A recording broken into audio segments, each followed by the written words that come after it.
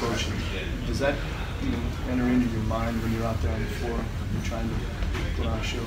No, I never did it for that. Never in my life played to be in that game. If people decide to put me in there, that's cool. But if not, I'm gonna keep playing the way that I'm playing, and it's just that my rhythm is gone. Coach was talking a little bit about like Svi had another career high night. That shooters are coming like shot ready because the passes are getting on time on target. Are you seeing more fluidity with the offense and getting to your perimeter shooters? Yeah, I mean, the floor is open. With me, they're not blitzing me. They're going on the screen. You go under, there's a lot of space on the floor. I could beat you to a spot. I could turn a corner.